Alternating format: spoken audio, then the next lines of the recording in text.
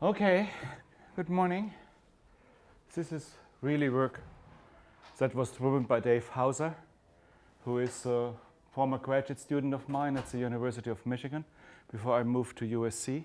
Dave is on the job market this year, so in case you have a job, he's out there. The work I'll talk about was driven by a nasty reviewer. And this is a literal quote from the review, and that review came in like 2 years ago. Experiments should be done in settings where people pay attention. There is nothing that can be learned from MTurk, except perhaps that multitasking produces dumb answers. You have no idea what these guys are doing while they answer your questionnaire, so just forget about this MTurk crap. And the editor agreed, and Dave was all upset and said, no, that can't be true. It really looks otherwise, except that there wasn't that much evidence for that. And so as we did more experiments, we built in a number of these methods controls. And here's, kind of what we're looking at. Do subject pool participants actually pay more attention than MTurkers? Basically, everybody thinks so, because in your subject pool, there's an experimenter who watches you, and you're in the subject pool because you're presumably a psychology major and you're interested in this stuff. But you don't really know.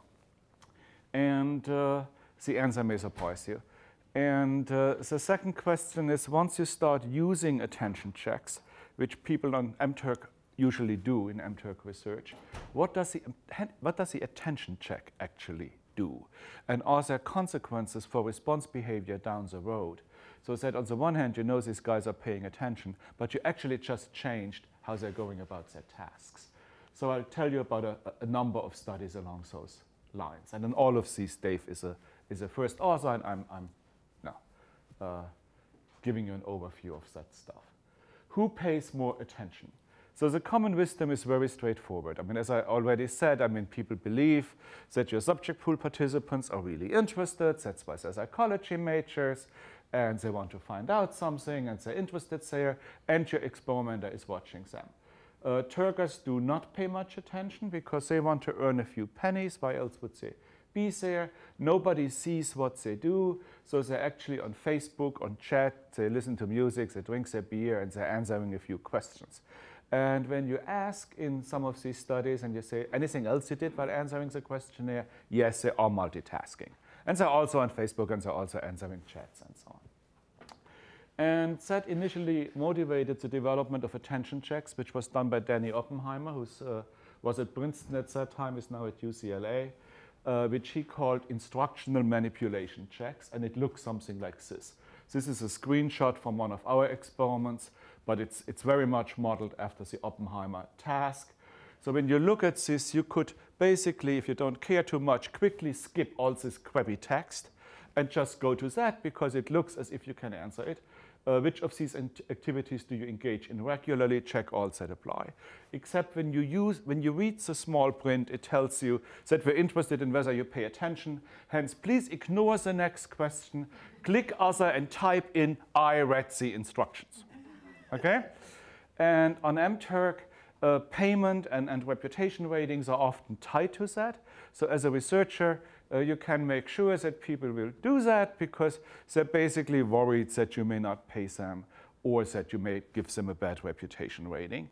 And as a result of that, on the one hand, you are assessing whether they pay attention. But on the other hand, you're also teaching them to pay attention because if an MTurker runs into these things a couple times, they may be very much on the lookout in future studies. So you're changing what your sample does, you're changing what the population does that you're using in your studies. As a first look at this, Dave looked at data from the Many Labs project that was published in Social Psychology. And this is just a secondary analysis. These are the MTurkers who, what I'm showing you here is a pass rate. MTurkers pass attention check at 94%. Everybody else in these online studies comes from subject pools, but does it at home and online and is lower in the pass rates. These pass rates are actually quite good, but I mean, that's the main point here. This is a larger data sample where the sample site includes labs. So these guys, except for MTurk, are not online. These are people in labs, and you see how far down this goes. And in these analyses, always MTurk comes out really well. That prompted Dave to look more closely, because we had a hard time getting the details on some of these other things, to look more closely as we ran other studies. How does a lab compare to the rest? And this is our subject pool compared to MTurk. And when you put in the kind of attention checks that I just showed you with a sports question, and our subject pool, University of Michigan subject pool, is online, they pass at 39%. So the majority of your subjects does not read the instructions. Had they read the instructions, they would have noticed that they should say, other, I have read the instructions. That's not what they do. That is with the experimenter, that is when they are at home and answering online for credit in the subject pool. The MTurk participants are selected in the following way. The selection is a strict criterion that follows current recommendations for best practices. The current best practice recommendations in psychology are that you select MTurkers who have at least 100 hits with a 95% approval rating. Now that is a very selected sample. Many MTurkers do not have 100 hits, but this is realistically what most people do these days. So we're comparing current recommended practices against the subject pool, which are the two routines in psychology using that. We are not looking at MTurkers who have 5 hits and bad reputation ratings and so on. What's a hit? A hit is a human intelligence task, which is whatever these guys do and get paid for. That's just MTurk language. Oh, it's the test. Yeah. Who have done at least 100 tasks and got 95% approval rating for their performance on these 95 tasks.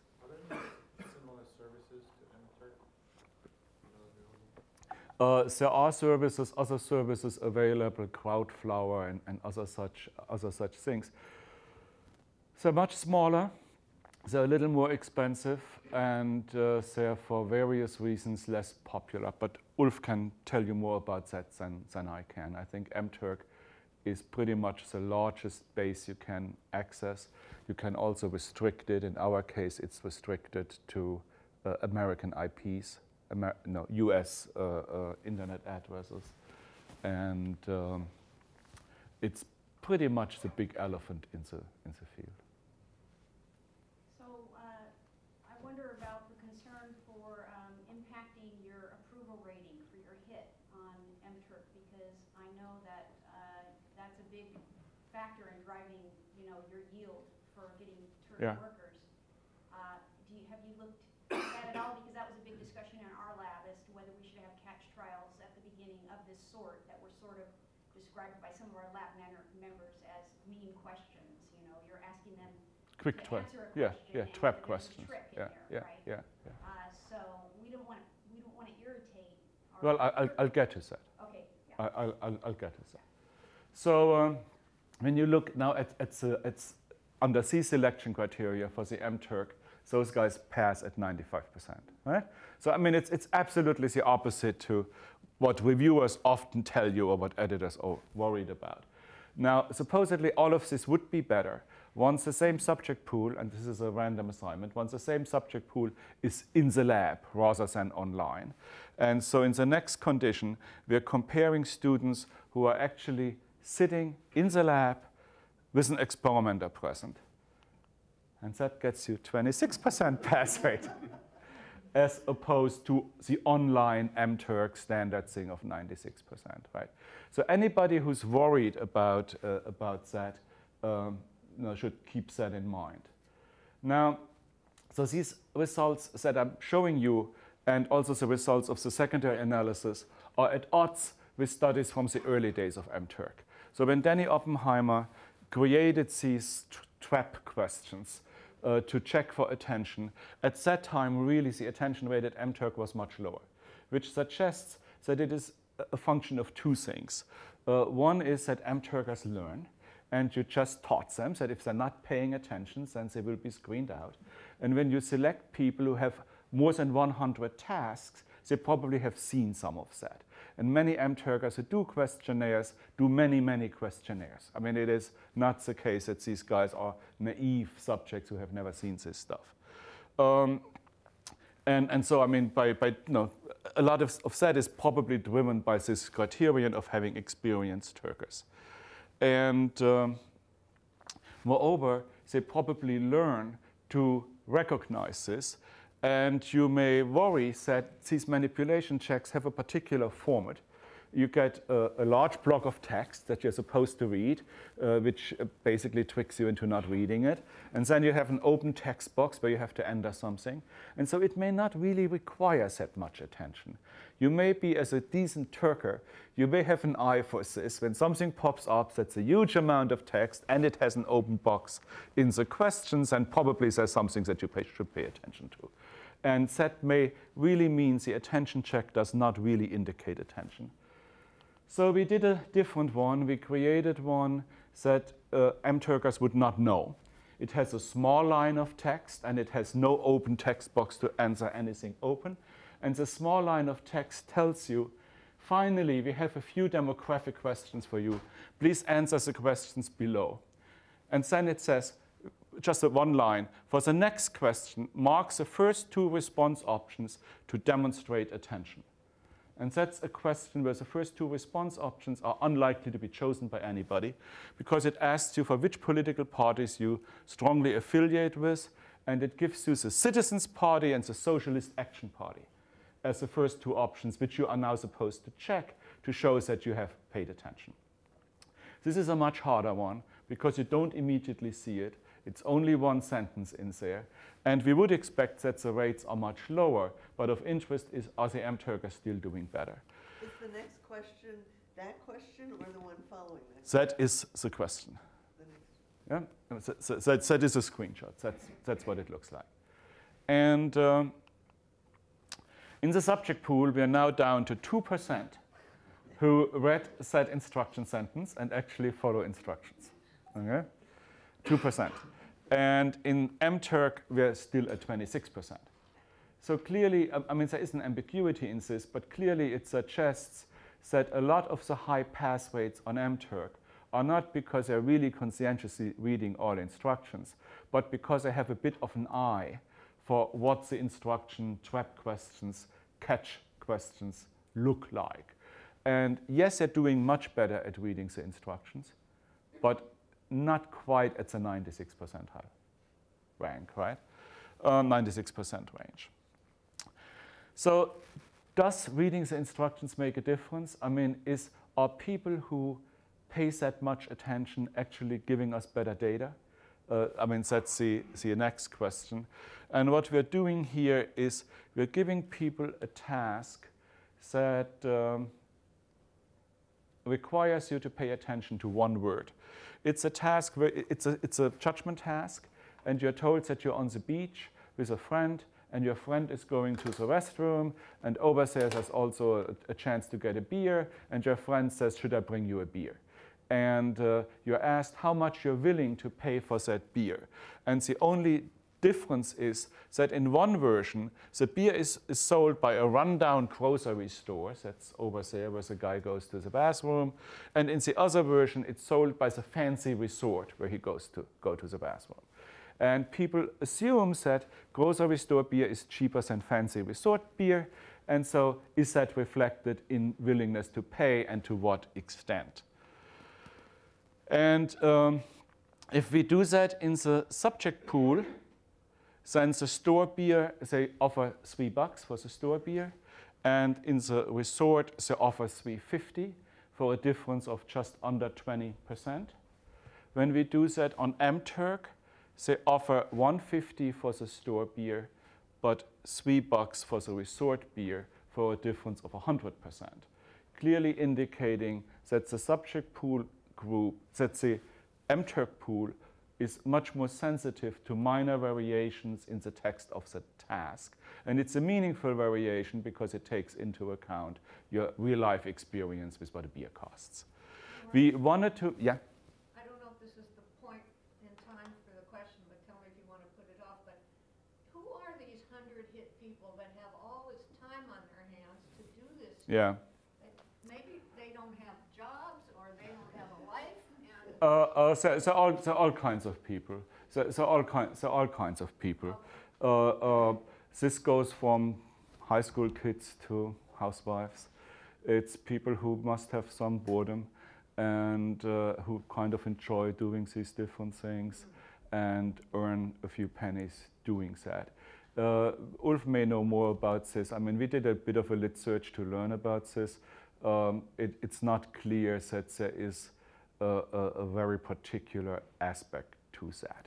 This can be your babysitter who's bored to death while watching the babies. The babies are in bed and you're sitting there on your laptop. Or it's I don't know. Among the high reputation people are a lot of professionals. They do it, that's their living. So this is the selection you have, right? Like more than 100. Yeah. So yeah. Yeah. The other interesting piece that I picked up from looking at that, perusing that literature a bit, is that a lot of people do it during work. So you're at your job, somebody else is paying for your time anyway, you're bored to death, and you do some of those. I'll talk a little about this later, but me and my colleague, we're actually doing an ethnography of crowd workers, including mechanical Turk workers. So the picture you should have in your head is someone who's underemployed. So they have a job, but for whatever reason, it doesn't cover their needs. So they're using this to fill in the gap. Another picture you should have in your head is someone who, think of like an administrative assistant, and their boss is out of town. So they don't have a ton to do, so they can play Minesweeper, or they could earn money on the web. Another picture you should have in your head is like Norbert said, a caregiver. Maybe they're caring for an elderly person, and that person's taking a nap, and they have an hour. So that's another kind of picture you should have in your head. A lot of people think they're not intelligent. That couldn't be further from the truth. Yeah. They're actually way more intelligent than Yeah. the most labs subjects that I've seen. Yeah. Yeah, and they're quite sophisticated I mean, they're and so on. making money Yeah. on the internet. Could I Think have about how one advanced you have more to be to do question this. to this discussion then, because as somebody who frequently runs subject pool subjects and gets reviewers' comments saying these undergraduates aren't real people, I wonder whether your data, Norbert, would lend, support that argument that the undergraduate subjects aren't real people, because real people are showing an effect of a variable here that, do you know what I'm saying? Yeah, but I think to some extent that's just a function of attention, right? If the undergraduates, when we do a relatively small, as in the previous one, attention check, if they pass the attention check at 2%, because that's how much attention they pay to the details of the text in front of their eyes, then you would expect that kind of thing. That M-Turkers are more real in the sense of more diverse in terms of demographics than our undergraduate psychology subject pool. But that, of course, not close to anything representative. There are well-known older studies that show that if you run a lab experiment at the beginning of a semester, you get very different data than when you run it at the end, right? So that's also in support of your attention hypothesis. Yeah. And just one point to add is that I recently saw a review for a paper on this, and think that many people have been using the MTurk sample now, and there are around 7,200 of those serious participants, right? So if you have 72 departments with 100 subjects each, right, that makes up for the same, but these are going to be different samples. So if we are going to replicate, right, we're tapping into different undergraduate, but different undergraduate samples worldwide. And this is just one pool.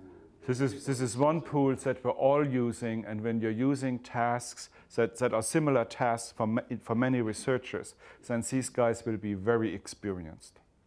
So I have a question about this finding. It's known that the MTurk subject pool, their incomes are a little bit lower. Yeah. So could this just be not just the pool effect, but also they're more price sensitive. Yeah. Say, yeah, but your that's why I'm drawing on the relative thing, right? So I would have expected this. I would have expected that they're lower, right? I mean that they're.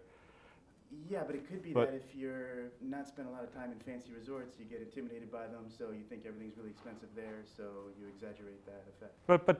But I'm not that much interested in the absolute level here. What I'm interested in is to what extent between these samples there's a difference in responding to the resort. And you're saying it's not just a function of paying attention to the difference, but also how much you think. Yeah, no, fair, yes.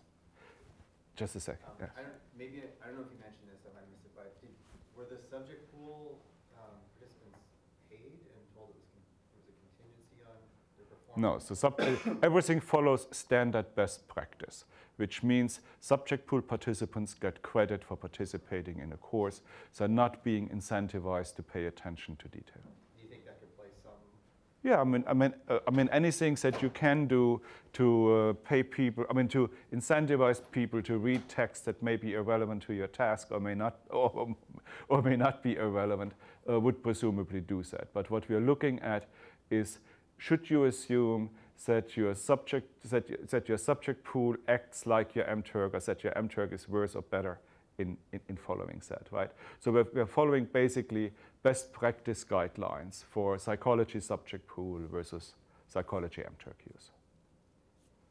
I'm not sure whether I missed that, if you mentioned. So my question is, so do you also, besides this experiment, also measure do attention checks on both of the okay, I guess because what you are inferring is that because the poll subject has a smaller difference between these two, so your conclusion might be that they pay less attention to the difference between the stall and the result. Yeah. So my question, I guess, is whether there are also, besides this experiment, there are also other experiments you could measure the attention between the subjects. Well, I'm not sure whether it's doable, but yeah. Well, the attention, the standard attention measure are these attention checks that I showed you before. So you already done that? Yeah, okay, yeah, right? Now, of course, in this experiment, what we had hoped for this stuff, right, is that we can also compare those who did or did not pass the attention check. Except that with 2% in our subject pool, that was a part of this study that we simply couldn't do, right? I mean, we had thought that we would have a higher pass rate here in MTurk as in the other things. That's what we assumed. And there would be an overall sample difference, and we could trace it by looking at the guys who did pass the attention check versus did not. But I mean, by the time you're down to 2%, there's not much left there. And in all the other studies, by the time we are up to 96% of MTurkers passing, there's also not much we can do to look at, do the MTurkers who don't pass look more like our subject pool people, right?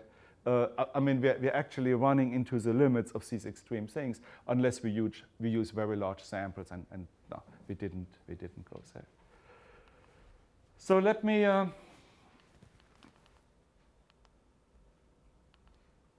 go to the next thing. In many ways, measuring if these guys pay attention is nice, and it tells you something about the differences that you can expect there. But I mean, these very popular IMCs, instructional manipulation checks, are essentially likely to do something else. They are intended only to measure attention, but every measurement is a treatment. And what you're just teaching people is there are traps.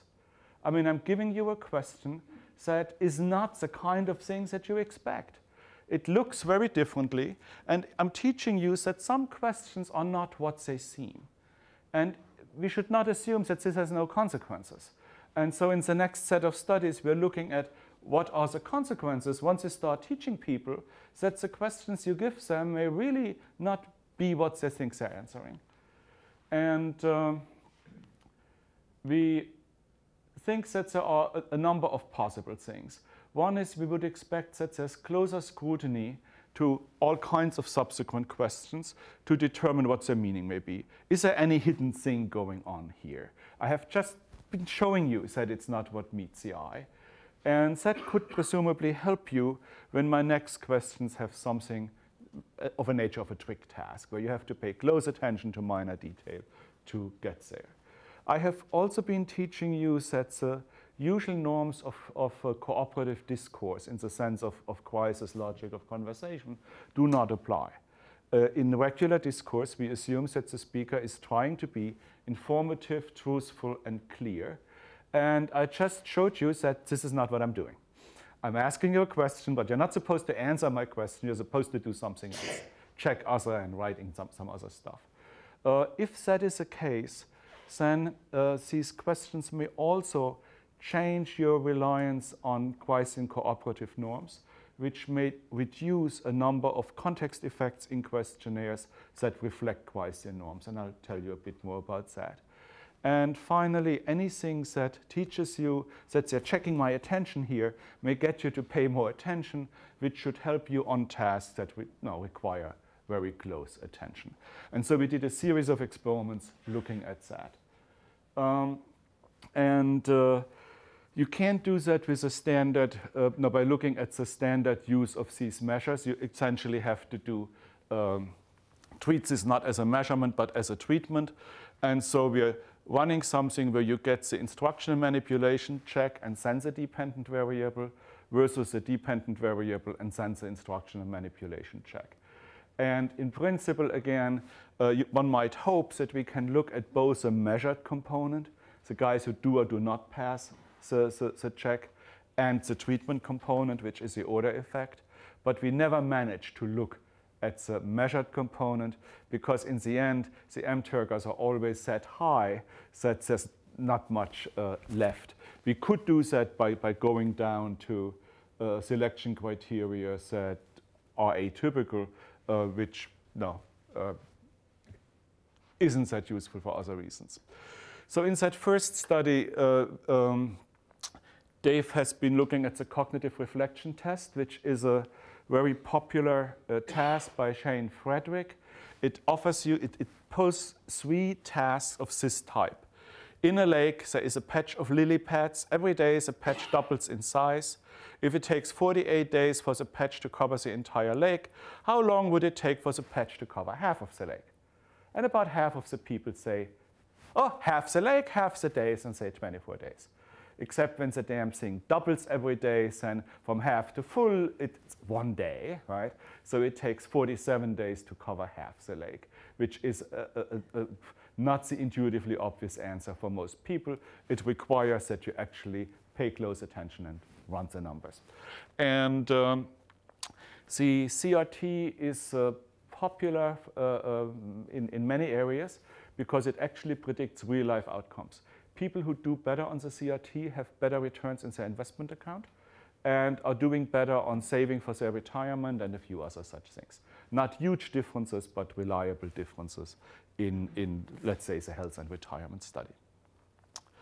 And the attention checks that we're using is a sports participation question from Danny Oppenheimer, which I showed you as my first screenshot, which is a thing that asks you which sports you like, and there's a big block of text that says, do I have it here? No, I don't.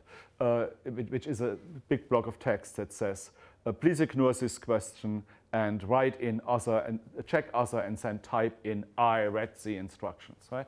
So that's the trick question. Okay.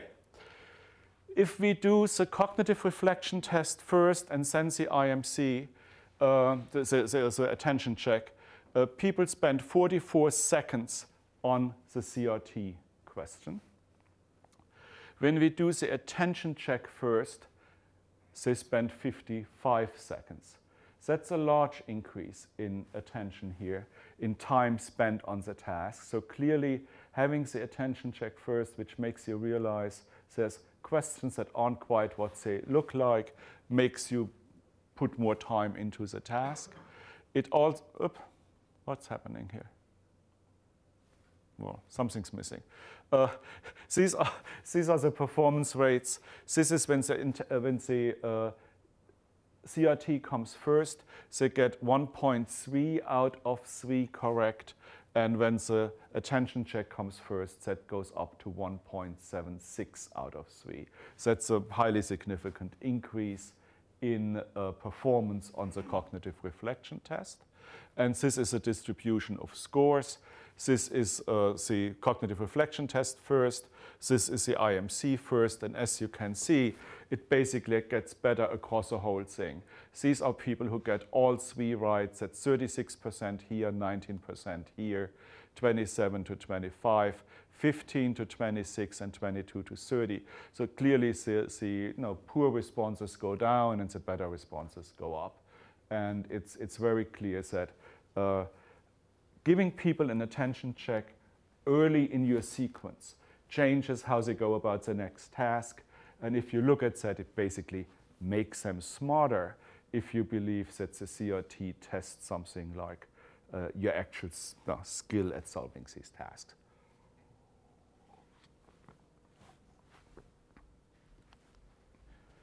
We also looked at whether the attention checks change, prompt more reflective thought on these things with a different task. In this task, your goal is to draw a black marble from these boards without looking. So you're blindfolded and you have to draw a marble. Which tray would you prefer? This is a probabilistic reasoning task. Most people prefer this tray because there are more black marbles, so you have a better chance, apparently. But if you do the numbers, it turns out that on this thing, the odds are 1 out of 10. And because there's 2 empty rows in here, which you don't immediately notice, the odds here are 8 out of 100. So you really should go for this one rather than for that one. And somehow my slides don't quite work that way. But anyway, so once picking the proper tray, the small tray, are 61% when the task comes first, and that goes up to 74%, a 15% increase, quite sizable, 20% over base rate, kind of, when the attention check comes first. So whenever you teach people that, something may be tricky here, they got the message. That's kind of the idea. So measurements are treatments, and attention checks are treatments, not just measurements. And the trick questions alert participants to being tricked, and the rest follows from that. And they're not giving you the obvious answer because they have learned that sometimes the obvious is not the right thing. So in the cases where you did the attention check first or second, was the attrition rate the same? Yeah. Good question. Cool. Yeah. Yeah. Yes, there's no significant difference in, yeah. And we then wondered how far does that go, right? I mean, these things are basically saying you teach people that stuff is not the obvious and they pay more attention, which is fine. It's not very surprising.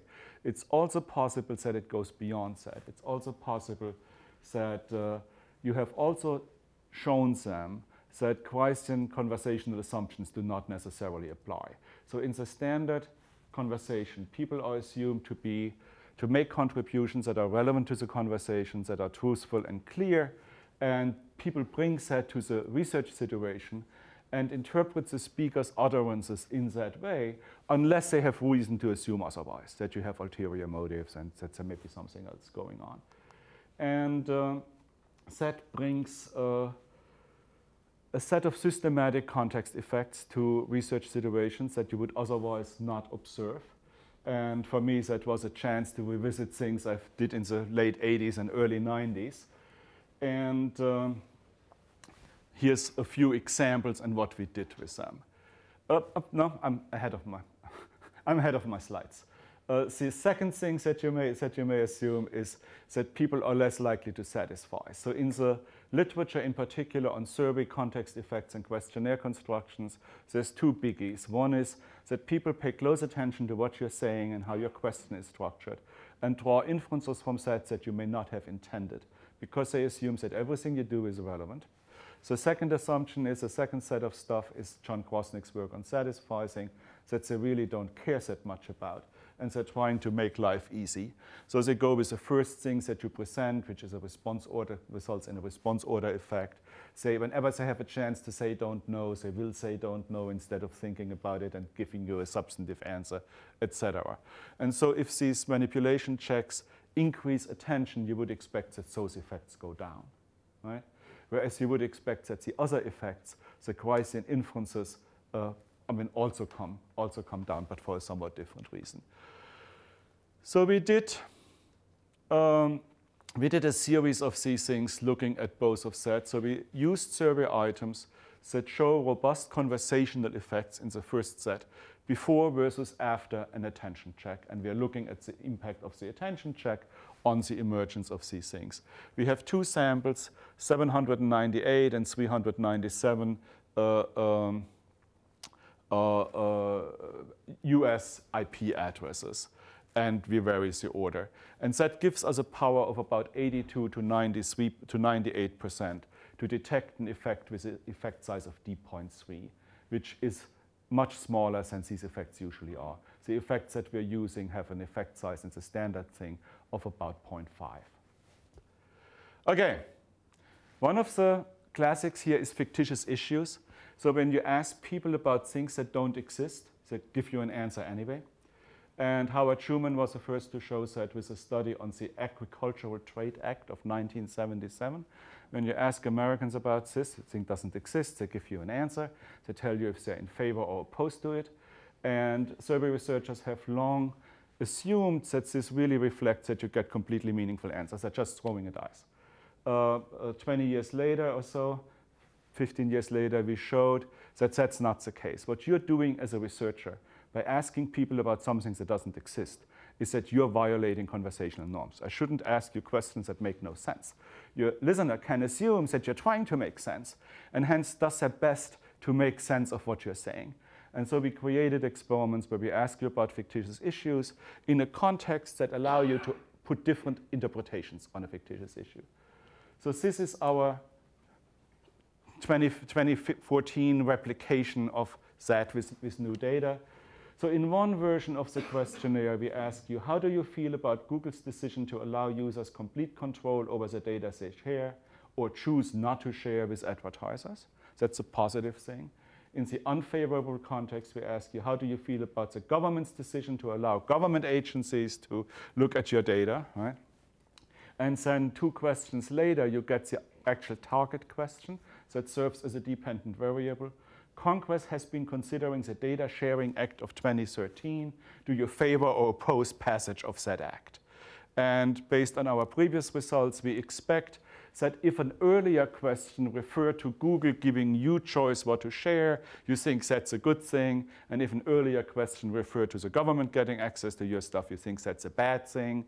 And that would illustrate that people assume that questions are meaningfully related to one another, that this is all an ongoing conversation, and that if I'm asking you something that you're not sure about what it is, it's probably a meaningful part of what we're talking about, and you're using that context to make that inference. And of interest now is, does the attention check undermine that? Has the attention check just taught you that I'm basically fooling around with you? And that you cannot assume that when I'm asking you a question, it's meaningfully related to anything, because I'm also asking you questions which you shouldn't even answer and type in something else. Okay? And the answer is no, that doesn't happen. What we're getting is a very strong effect of the context. So 47% favor that data sharing act in the positive context when Google allows you to share, but only 9% favor it in the support it in the unfavorable context when the preceding questions refer to the government agencies. And I only have one plot here because there's literally no difference in the other. Where you have the attention check literally doesn't make a difference. And that's true across all the variants we did. Here's another version of these kinds of things. According to standard textbooks, these are all 11-point rating scales. And in the history of social sciences, we have started out with something like this. This is a classic Likert scale, which goes from minus to plus. Then people realized you can make the life of the coder easier, because the coder has to ignore this and code it as if it were 1 to 10 or 1 to 11 by just giving people that. Or you could leave it all off, and then you have even more coding errors, because then your coder has to look at the other stuff. This is all in the olden days, right? So this stuff has changed with the technology, assuming it makes no difference, except that your subjects actually do make a difference. And again, in the early 90s, this is a public opinion quarterly piece from 91. We looked at this by asking, how successful have you been in life so far? And the scale always goes from not at all successful to extremely successful, but it runs from 0 to 10 versus from minus 5 to plus 5. And is there any reason to believe that this may not, the answers here may not be general to population, but something specific to Amazon products? what? This question, how successful you are in life, how does it compare to general population compared to Amazon Turk answers? It doesn't matter. This is an experiment that only deals with a scale format. Okay. I mean, we have done the 91 paper is actually with a representative German sample. But I mean, that's, I do not know. I haven't looked. I mean, this is an experiment with random assignment. And there's many versions of that scale thing. What I'm interested in, just give me a sec, is the scale format. When you look at that, it turns out that whenever you have what we call a unipolar scale, where you go from 1 to something or from 0 to something, people interpret this as if there's a lot of the attribute, and you can put in any attribute you want here, if there's a lot of the attribute or very little of that attribute. When you have a minus to plus scale, your numeric values indicate that this is bipolar. So there's a lot of an attribute and a lot of the opposite of that attribute. So as a result, checking something down here becomes, sorry, I didn't do anything great. Right? How successful have you been in life? 1 is, I didn't do anything great. Not how successful have you been in life? -4 is, sorry, I fucked up. Right? And not surprisingly, there are more people who say they haven't done anything great than there are people who say they fucked up. And the differences are large. And so we're trying that thing again. And again, we're getting the replication of the earlier thing. 45%, this is percentage below the midpoint of the scale. So 45% go below the midpoint of the scale on the 0 to 10. 31% go below the midpoint of the scale on the -5 to +5, because you're shifting the meaning of the lower anchor. But again, now p larger 0.40 for the interaction. So the instruction and manipulation checks do not undermine Quaisian conversational norms. And we have 5 or so, 6 experiments in that set, and on none of the Quaisian items do we see anything. I mean, we always replicate the standard effect, and we do not get a change. So that's kind of off the table. This is now a satisficing item, and I have like 5 more minutes. This is now a satisficing item modeled after a study by Norman Bradburn and colleagues, which compares 2 popular formats. So from which of the following departments on Amazon.com have you made a purchase in the last 18 months? And you get 16 entries, and you are asked to check all that apply. Or you get all the same 16 things, and you have to say for each one yes or no. And the standard finding is that people report much higher usage of anything when they have to say yes, no on everything than when they have to just check all that apply. When you do check all that apply, they check a few and they're done with that question and move on, whereas with this one, they have to consider each one more carefully. So we're doing the same thing, attention check first or after that. And again, mark all that apply gives you an average number of 3.6 reports. Yes, no format gives you an average number of 4.7 reports on this list of 16. And again, the interaction of format times order is larger 0.40, and the instructional manipulation checks do not do anything on that. And again, we have 5 or 6 of these satisficing items, and we don't see that on anything. So wrap up. the prevailing notion that mTurkers are inattentive and therefore you must use the IMC when running on mTurk is probably false. At least when you're selecting for people with hits of 100 and plus and a 95% approval rate, these guys are paying a lot of attention. Nevertheless, the pass rate that we see, the very high pass rates that we see, reflect in part that they can recognize what the attention check is. And when you're using attention checks that are less familiar and you're getting a bit more creative in how you do that, your pass rates are a bit lower. So it is not the case that they're really reading all instructions very carefully. They also have an eye, given experience with these things, they have an eye on what's going on, and they seem somewhat more attentive than they actually are. So the standard check overestimates attention. The prevailing notion also is that these instructional manipulation checks do not affect participants. They just measure if they pay attention. That's clearly wrong. They do affect. They teach people something may be wrong here. And that prompts more reflective processing on questions that we think look for people like possible trick questions. When the question looks like a problem-solving task, then they're much more careful in that. But it does not affect processing on questions that seem normal, like the survey questions, where there's nothing for the participant that clearly indicates there may be a trick here. Right? I'm asking you to rate something, and you don't know that the other guys are getting a different scale format.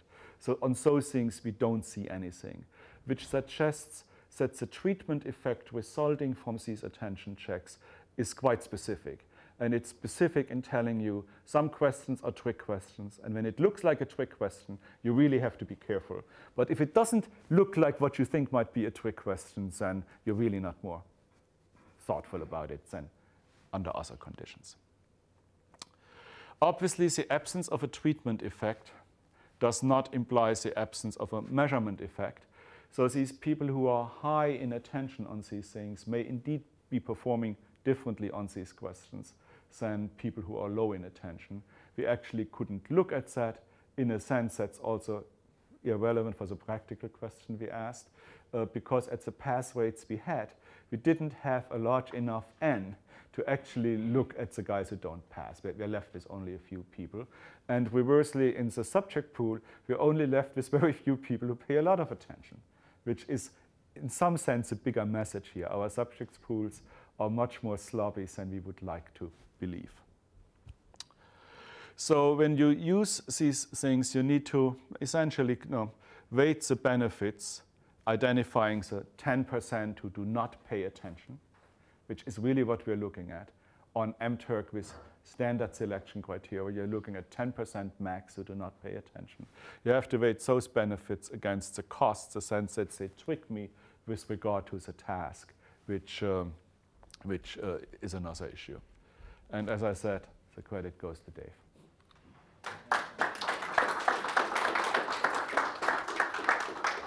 Questions, comments? Patricia. Very interesting. It seems that your findings about context and how people do use the Gricean principles of relating a current conversational turn to the context really indicates that there's a big problem with randomization of questions. And this has been bothering me for a long time, because when you randomize, you're creating unintended context, and you're making it also sometimes not make sense. It seems to me we should, that an implication methodologically is that we should consider the context and use the context in a conversational way, so we know what context they're using, and so it makes sense to the subject. Yes, I agree. I mean, randomization of questions is rarely a good choice.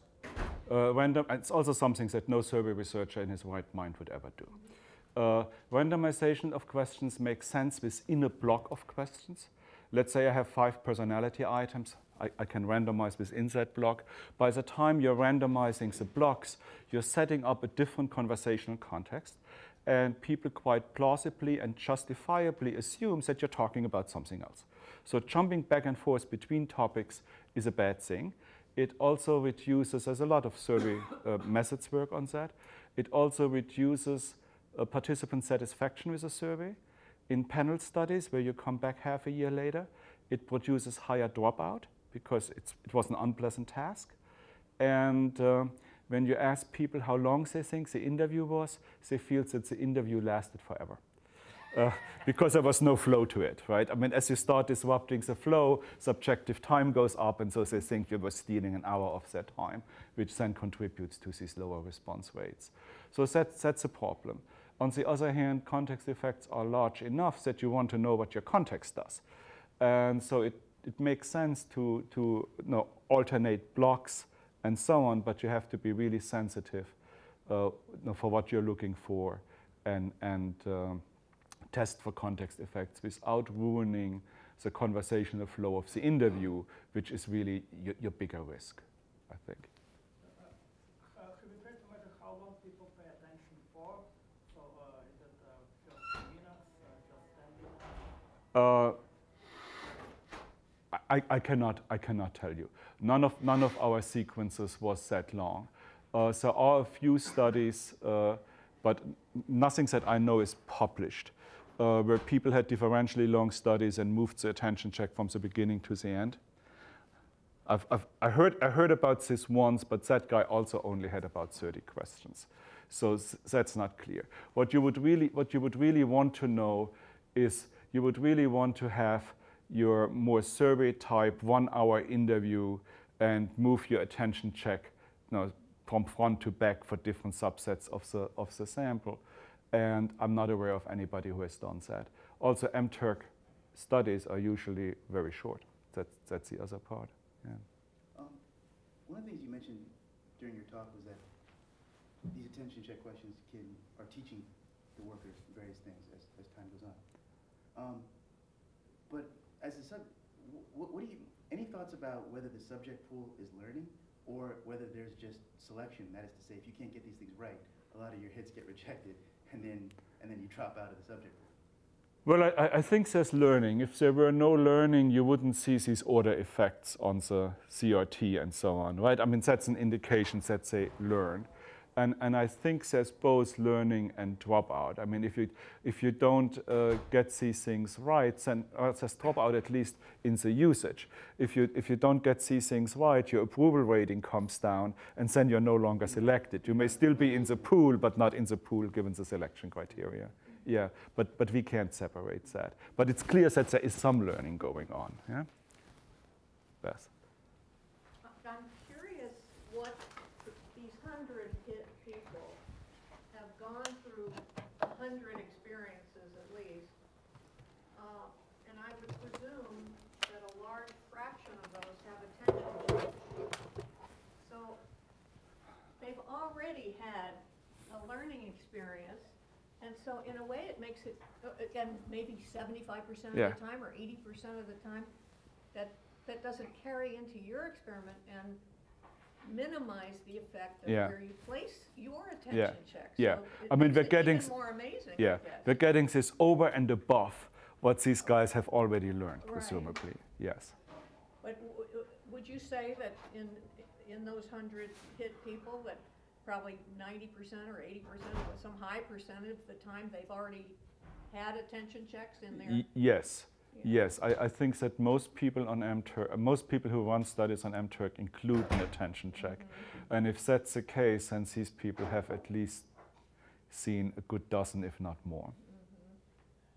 Mm-hmm. Yeah. Yeah, let me thank you first. I always love the stuff you do, and actually, the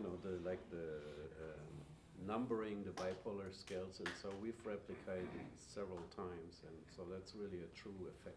Yeah, that's so robust. Yes, yes. Yeah.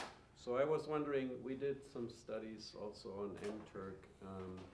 The attention check, I think would differ for tasks where you look for performance versus tasks where people are asked to think about themselves, let's say personality items. Any ideas about that? I mean, your assumption is when it looks like a complicated task, then I'm getting this. And when it looks like I'm just giving you my opinion about some things and I'm not getting this, that's compatible with with what we have. When I said, well, if it looks like a question in which you may be tricked, like a reasoning task or arithmetic, the lily patch on the lake or something like that. That's where we're seeing it. And presumably, people think they know themselves well and would give you the personality items quickly. But you do, of course, get conversational effects on the personality items. So when we do let's say, the numeric values manipulation on a personality item, you see that stuff shift. But I wouldn't expect that this falls into the filter of where do these guys trick me. Yeah. Yeah. So I have a question to follow up on my earlier question. Is, given your results, would you tell me that 10% of my HIT participants are going to go and not recommend my HIT in the approval system of MTurk now because I've used a attention monitoring question? Is the impact for the approval rating of the HIT that is now playing more and more of a role on in what you get in terms of your yield? Yeah. Is that going to are you advising? We have not seen that. We have not seen that. We have looked as part of these attention studies in the beginning. We have looked at whether, say, post, for example, that there is an attention check in the study and so on, and that was not the case. We had 2 guys who had mentioned that. There were other comments on this, but not that. But that may also be because we are dealing with these 100 plus people who have all seen that, many of them, that they may think that's normal. I'm not sure, right? So you don't know whether to recommend. Either you restrict your workers to the 100 plus pool, and then you can feel comfortable in injecting the attention questions, or you don't do that, and then you also don't know. Yes, to me the question is a bit different. To me the question is, under what conditions would you want people who are pre-selected for being highly conscientious, right? Somebody who has done 100 plus hits with a 95% approval rating has been very conscientious across many, many tasks. Now, there are some tasks in psychology where that may be beneficial, but surely that's not your average person. That's not how people go through the day. And I think what you're doing is you're screening out, if you do that, you're probably screening out a lot of people who are much more befuddled as they move through the day. And you're probably helping yourself on syllogistic reasoning tasks and hurting yourself on a lot of other things. I have not seen a study on that. It's something that Dave Hauser wants to do looking ahead after he's handed in his dissertation. But there is an issue where you might see something else, where you might see something like a better results, whatever that means, on heuristic phenomena in the subject pool and on these more logical tasks on MTurk, which essentially reflect a difference in how much attention you pay and how conscientious you are going about that. And it may very much depend on what you want to do. And if you want a representative sample, you're not going to get it in the subject pool or on MTurk. You'll have to buy time on a national online panel. Yeah, so I think that's a really key distinction on the use of these internet-based forums is that you need to know specifically what your target worker group is, and then you can use these kinds of design manipulations to structure it so that it will give the best yield for you. Yeah, I think so. That would be a great model to develop. Just have a quick question. The cognitive reflection test. Yeah. Is there an online version, or where would you direct me to go get it? Just look up that piece. If you go to Google Scholar and type in Frederick, which is the author, and cognitive reflection or CRT, you will find that paper. The whole test consists of 3 items. And it was designed for survey use, and all 3 items are in the original paper. And there's a relatively large follow-up literature on that. Okay, great. It became popular in finance circles.